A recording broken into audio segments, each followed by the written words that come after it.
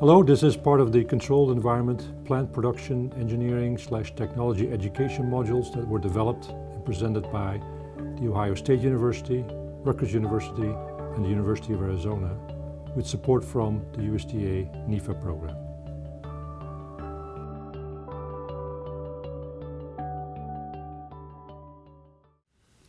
The learning objectives include for you to be able to understand the design differences between natural and mechanical ventilation systems and to calculate design characteristics for natural or mechanical ventilation systems. Additional resources include the American Society for Agricultural and Biological Engineers, their engineering practice EP 406 that was published in 2003, as well as the book by Aldrich and Bartok titled Greenhouse Engineering. When you think about temperature control and ventilation, you have to think about photosynthesis first. Here I show you the equation of photosynthesis, and I want you to remember that this process is temperature dependent.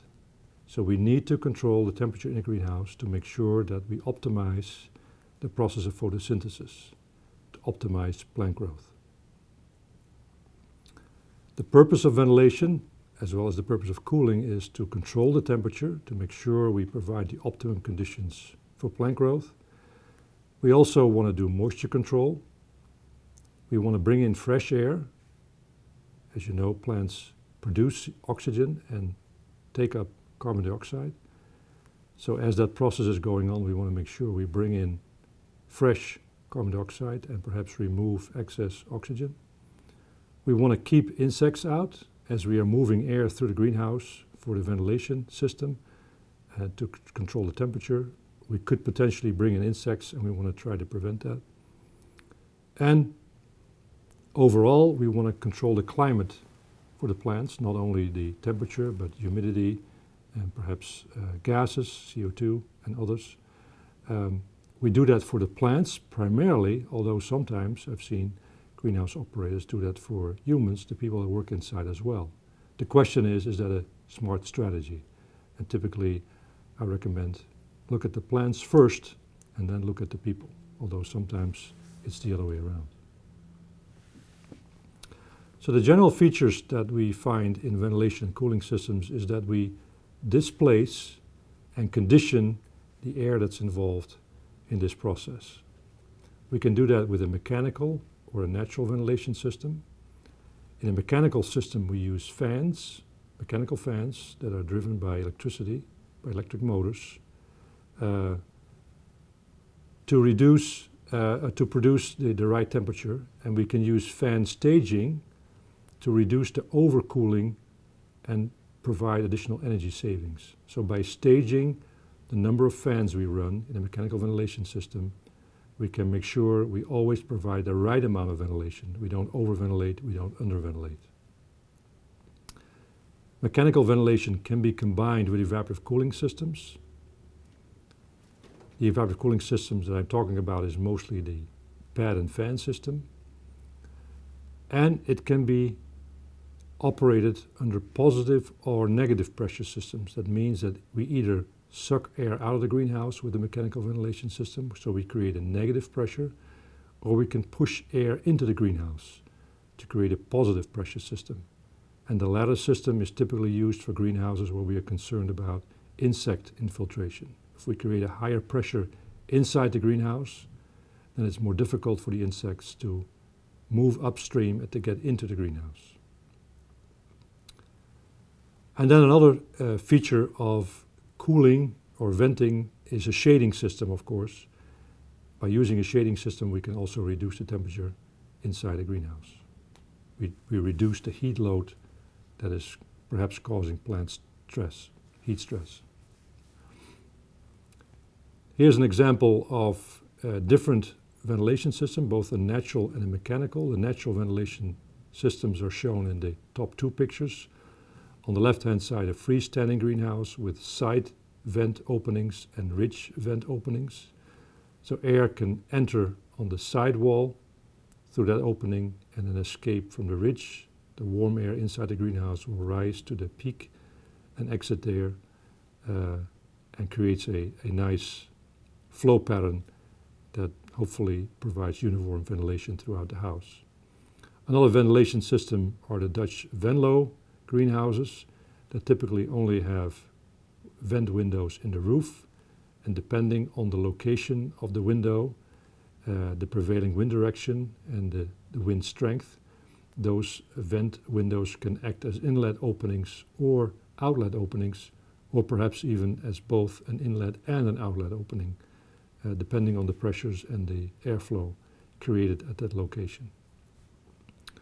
The bottom two pictures show a mechanical ventilation system with, on the left-hand side, in one end wall, a row of fans, again driven by an electric motor, and on the other, the opposing side wall, we have a large window that opens up to allow air to enter the greenhouse when the fans are operating.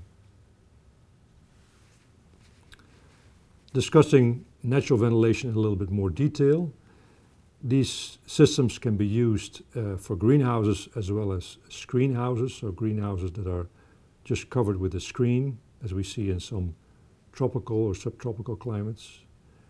We don't use fans to draw air through the greenhouse with these systems, but we use two different physical processes to move air. The first one is called the stack effect or thermal buoyancy, and that means that warm air is less dense than colder air and thus rises up.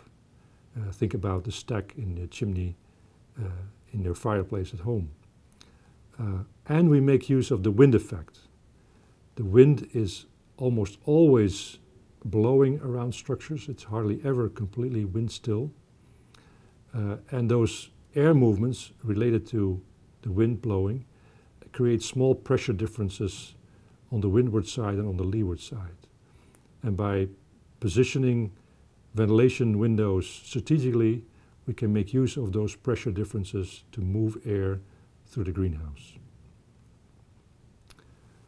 The wind effect is typically the dominating force. As long as the wind is blowing at more than 200 feet per minute or about 2.3 miles per hour, which is not very fast, then the wind effect dominates. So only under very wind still conditions will the thermal buoyancy or the stack effect have a major impact on the ventilation rate. Natural ventilation systems are typically not combined with evaporative cooling pads because there is too much resistance for the air to overcome that pad that is installed in the ventilation opening. So we have to find other means such as a fogging system to cool the greenhouse down with an evaporative cooling approach.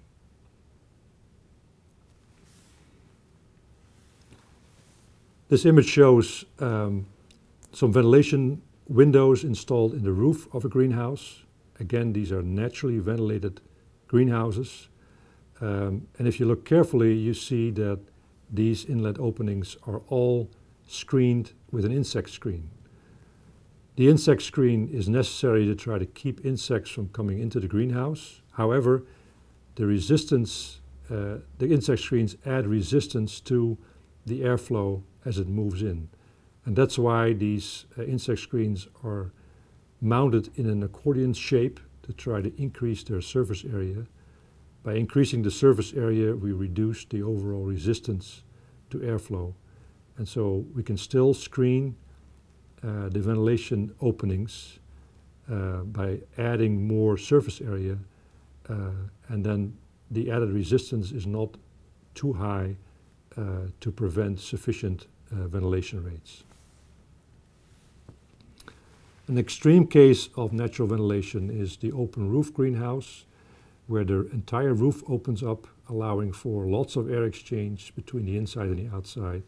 And as a result, we see temperatures inside the greenhouse that are virtually identical to outside temperatures, which is very difficult to do with traditional natural ventilated or mechanically ventilated greenhouse structures, because the amount of air exchange necessary to accomplish the same temperature inside as well as outside, particularly on hot days, is very significant. So with this extreme ventilation option, by basically opening up the entire roof, we have a lot of air exchange, and we are able to accomplish virtually identical temperatures between the inside and the outside. Discussing mechanical ventilation systems in a little bit more detail. We have to worry about fan parameters, for example, the capacity. How much air is that fan able to move? Typically, we use cubic feet per minute as the metric to express the fan capacity. We need to know what resistance that fan can overcome to push that amount of air through the fan. And so we typically identify that as the static pressure, and the unit of measure is inches of water. And typically fans are rated by an independent testing laboratory based on a set of guidelines that was developed by AMCA. And when fans are rated like that and checked and confirmed that indeed at a certain static pressure they were able to provide a certain flow rate or capacity, then they get a sticker indicating that they passed the test. So when you think about buying fans for greenhouse ventilation applications, you want to make sure you buy a fan that was tested properly, and the result of that test are indicated by the AMCA sticker that you will find on the fan when you purchase it. Another parameter of the fan that's important is the ventilation efficiency ratio. So how much airflow is the fan able to provide for the unit of electricity in watts that you're able to, that the system requires to operate. So how efficient is the energy conversion? And finally, what is the power requirement? So how many horsepower does the motor require to operate the fan? So all these parameters are important to understand and to know before installing a fan system in your greenhouse operation. The inlets are also critical, and we have different designs. We can have continuous windows that we open up, or we have openings that are louvered. So as soon as the fan comes on, the louvers will tilt open, allowing air to come in. These openings should close tightly when the fan is not in operation, because these openings might allow for lots of infiltration and thus heat loss when the fan is not running. And typically for mechanical ventilation system we need 1.4 square foot of inlet opening for every 1,000 cubic feet per minute of fan capacity that we install. So with this number you can approximate how much opening area you need given a certain overall fan capacity that you install in a mechanical ventilation system. Most fans are equipped with louvers to shut off when the fan is not running.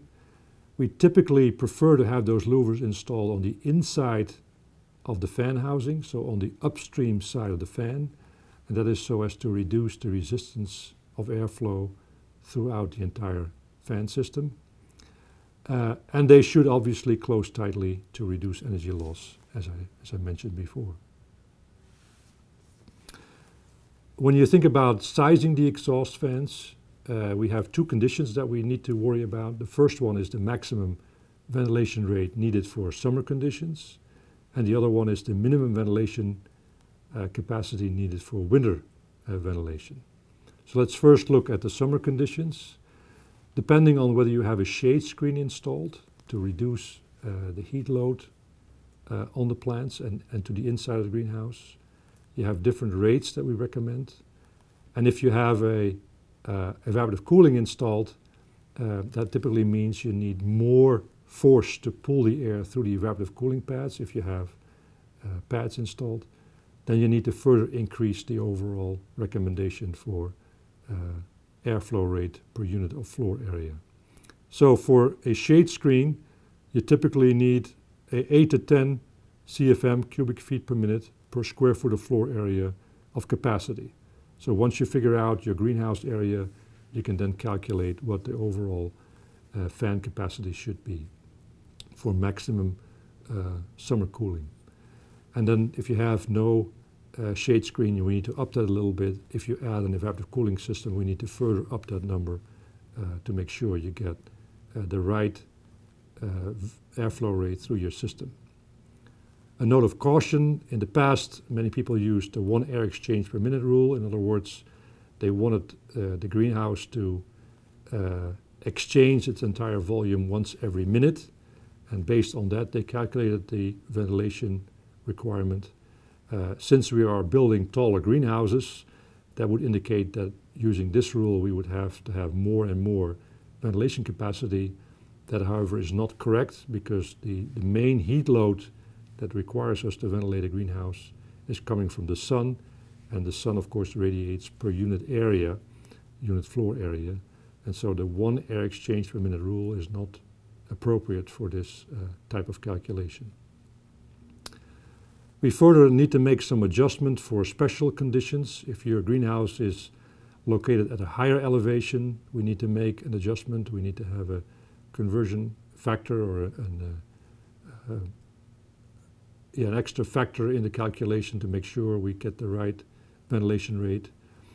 If the light intensity is very high, again, if you are in a very bright environment where you get a lot of sunlight, we want to further increase the ventilation rate.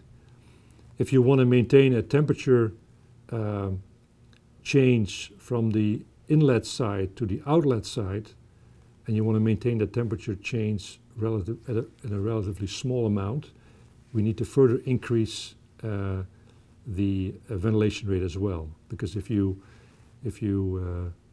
think about a ventilation system, there's going to be a temperature gradient from the inlet side to the outlet side. As the air moves to the greenhouse, it picks up more heat, and thus the temperature will change. If you want to have that gradient as small as possible, we need to start moving more air to the greenhouse to make that happen. And so there are certain adjustments that I show you on the bottom of the slide here that we can make given certain special conditions that you may have for your particular application. So look at those and include those in your calculation if they apply to your situation. The next slide shows you what the recommendation is for the minimum winter ventilation rate.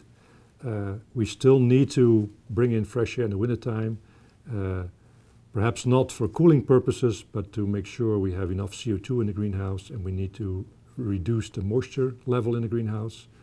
So the recommendations are to go with maybe 10 to 15% of the maximum cooling capacity that we calculated for the summer conditions. And so you can see here what that number comes down to, depending on whether you have a shade screen installed or no shade screen installed. So after you made those calculations, you have your maximum cooling capacity requirement, you have your minimum cooling capacity requirement. You can then go to manufacturers' published data, their brochures, and look at different capacities and different sizes and different static pressures they're able to overcome. And you can start making selections. You can start figuring out what's fan size and how many of those fans you want to install in your greenhouse operation. You want to make sure you pick a fan that is able to deliver the required ventilation rate at a certain minimum static pressure, and we typically use a number of 0.1 or 0.125 inches of water gauge as the minimum static pressure that the fan needs to be able to overcome. You can use a higher static pressure if you also install insect screens, because they add additional resistance to airflow through your structure. We want to make sure we install those fans after you've identified them and purchased them evenly across the growing space. We want to make sure that we don't get channeling of air as the air moves through the structure, so we want to evenly distribute those fans throughout the structure. And then we want to use fan staging, where, for example, the first ventilation stage only provides maybe 10% of the overall capacity that you've installed. The second stage perhaps 40%, and the final stage 100%. And the reason the staging is not symmetrical, so we don't go 10, 50 and 100, is that we are able, by this non-symmetric fan staging, we're able to provide better the right ventilation rate needed for the conditions that may occur in your greenhouse operation. So fan staging becomes also an important issue. This is less of an issue when you have variable speed controls on your fan motors, because now you can dial in exactly the correct rate. But if you have fixed motor speeds, then the staging becomes important to try to best match the required rate to your fan installation. The next slide shows an example of an insect screen installed with a mechanical ventilation system. I mentioned already that the insect screen adds additional resistance to airflow for the ventilation system, and so in this particular greenhouse they installed an entire addition to the greenhouse outside the side wall that houses the ventilation opening, the window, and they made the entire vertical section of this extension, they covered that with screen material. So the reason for doing that is that you add additional surface area for your screen and thus reduce the overall resistance to airflow.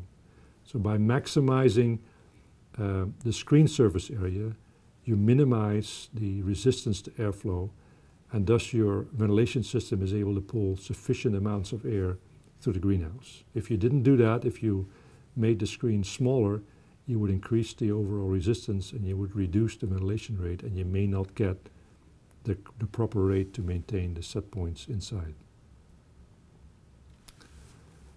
So how do we size these inlet openings?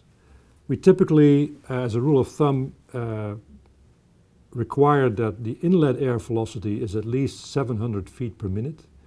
And the reason for using this number is that we want the air to come in with a fair amount of velocity, with a fair amount of momentum, so it mixes properly with the air already in the greenhouse. So by giving it a fair amount of speed, a fair amount of momentum, it mixes better before it actually reaches plant level.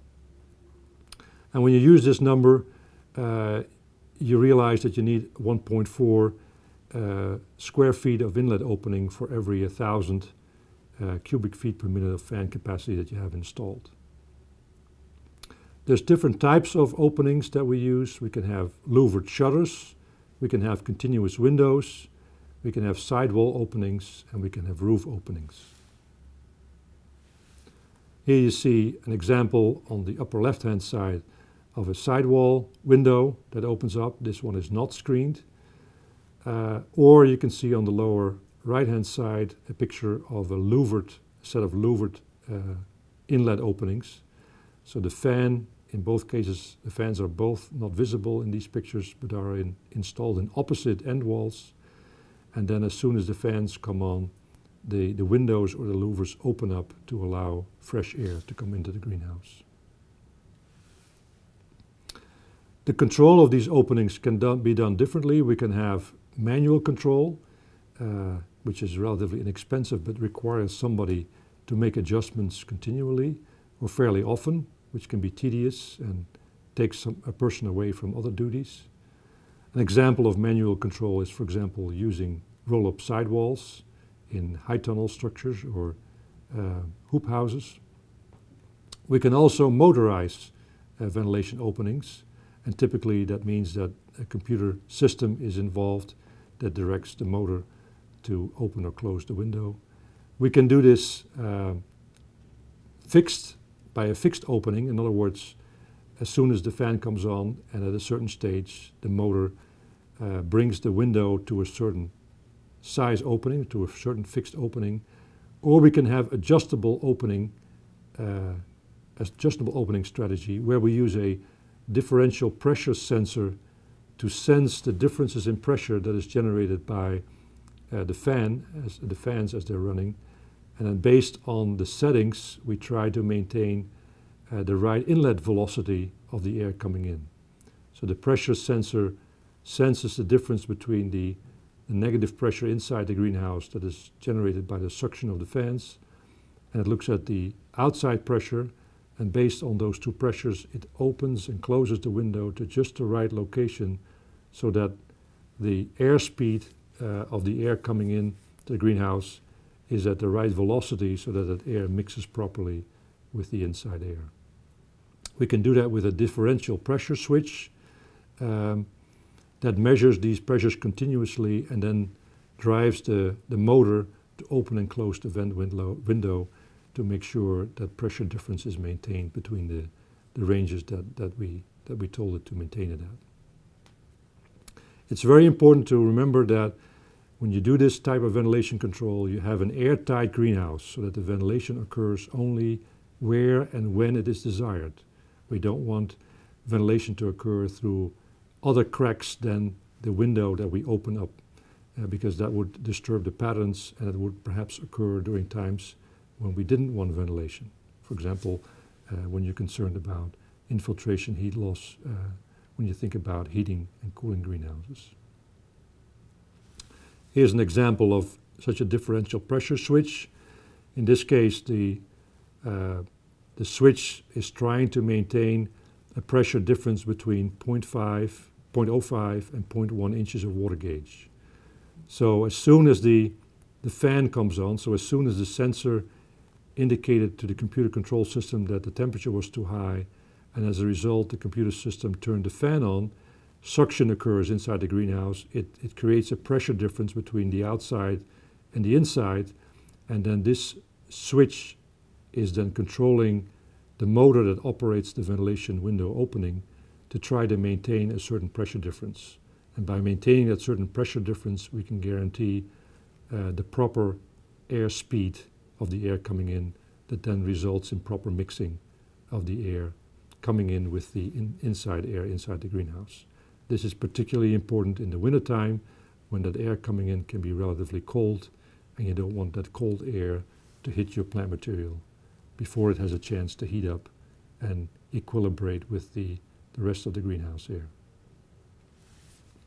Another trick that a grower was using to try to prevent cold stress on plant material is this greenhouse where you see a grower put a plastic barrier of maybe 1 or 2 feet high between the inlet and the location of the plants, which were grown on the floor in this case. So think about winter conditions. Air is coming in from behind the evaporative cooling pad. You can't see the window opening, but it's behind the cooling pad in this picture. It goes to the cooling pad, and because the air is cold, it falls directly on the floor and would then be dragged across the floor to the other side where the fans are located. But by installing this vertical barrier of plastic film, the air was forced up again, mixing it more properly with the greenhouse air before it was allowed to enter the area where the plants were grown. The control we are doing, temperature control in greenhouses, we can do with thermostats. For example, we can set different day and night temperatures with different thermostats, and based on the reading of the thermostats, we would engage the ventilation system or the supplemental or the heating system or the cooling system. Or we can do it with a computer system where we have a control algorithm that we can program that then tells us exactly, based on the measurements that the system receives, what we need to do, whether we need to heat or whether we need to cool, and things like that, whether we want to close the curtain system, whether we want to run the lighting system, etc. The goal of temperature control is typically to work with the smallest possible deadband. And the deadband means the allowable temperature range that we use without equipment intervention. And what I mean with that is when you think about controlling the temperature in a greenhouse, let's say we want to control the temperature at 70 degrees Fahrenheit.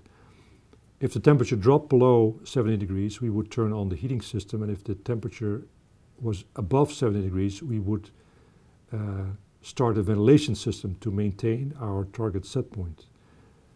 But if you did that, then you would have the equipment operating or almost fighting each other. You would have the fans running a little bit, and then you would have the heating coming on, and then you would have the fans running a little bit, etc., to try to maintain a steady 70 degrees.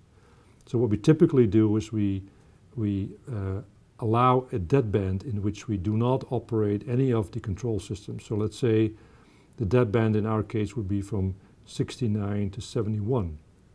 So only at 71 degrees Fahrenheit would we start cooling the greenhouse, and at 69 degrees we would start heating the greenhouse. And we do this to try to minimize the back and forth between the various control systems that we use to maintain the proper temperature.